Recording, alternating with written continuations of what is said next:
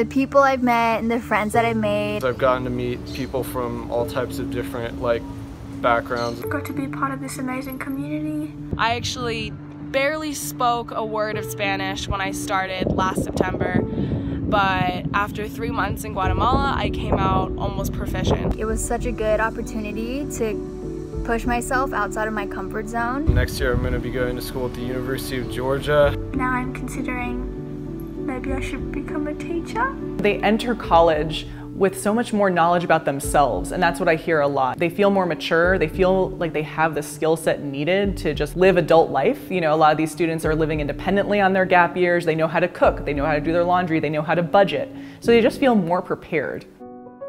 One of the things that we found through data collection and surveys is that once students start college after their gap year, they perform better academically, they graduate sooner, and they're more active on campus. I'm volunteering here for a microfinance, women's empowerment organization. 2.5 months of traveling in Southeast Asia. Kind of farming and women's empowerment. Staying in rural villages. I'm actually using my Spanish that I've learned to teach English to people here as a volunteer. I'm going to be backpacking Colombia, Peru, and Bolivia. Helping plant rice or planting mangroves. It doesn't really matter what you're doing as long as you're doing something. You can go and work with elephants in Thailand at rehabilitation centers. You can help release penguins in South Africa, do research with scientists in Peru, work at a wolf rehabilitation center in Colorado, study ceramics in Italy, learn how to build a boat in Maine, do art education projects in Southeast Asia, hike the Long Trail, mountaineer in Patagonia, learn how to rock climb in Thailand. There is literally something out there for every interest, every budget, and every location. Anybody can plan a gap year if they put in the time and effort. I think that working with a counselor makes it easier, more cost-effective, and more fun. I vet every program that I recommend to families, so the family doesn't have to go through that process. I'm the one who's talking to the organizations and making sure they meet my standards of quality and ethics and safety. And then when I talk to a student and I hear from them, oh, I want to do this or that, I can match them up with a program that I really trust. Students want someone to talk to and someone to give them advice who is not their parent. So I'm mentor, friend, research partner, and all of the above to my students. Parents want another adult in the room to give their child the advice that's going to help them provide the best gap year for their kid. One of the things I hear from parents is, is a gap year affordable? It really depends on what you're prepared to invest in a gap year. I like to frame it as an investment because what you get back in return is a more mature, a more confident, and a more prepared young person. And a lot of times, because we find that students perform better at school and graduate sooner, you're actually paying for less college once they get there.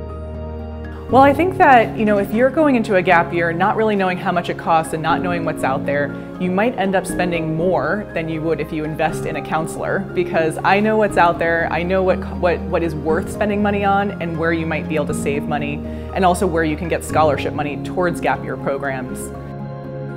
You don't need to go far away to have a meaningful gap year experience, and I think that really the elements of a good gap year are intention and personal goals, and then, really trying to challenge yourself in new ways. Does that mean you need to go to Bhutan? No. It should mean that you have a set of things that you're aiming to accomplish through this period of time. And then my role is to figure out what kinds of activities and resources that student needs to get to where they want to be. So the real crisis that we are facing in higher education right now is a dual crisis. It's a college completion crisis combined with a college debt crisis. And those things are making it really, really hard for young people to emerge from their college on time and without debt. A gap year can be one of the simplest interventions at this moment in time so that students can get a better return on their college investment.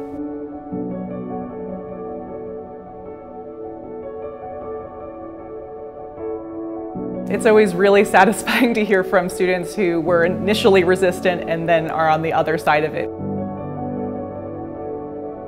I have never spoken with a gap year student who has regretted taking a gap year. Ever, never, ever. I am currently trekking in the Himalayas. It's so beautiful. Sitting in my hotel room in Kathmandu. I went to Cusco, Peru. I traveled also like throughout Spain. I was in Chile for 2 months. This is Oaxaca City, Mexico. 7 weeks in Buenos Aires, Argentina. 3 months in Indonesia. I was actually in South Africa. For a lot of students, taking a gap year is an opportunity to heal and develop new tools so that when they enter their next step, they are feeling ready and healthy and more prepared to succeed.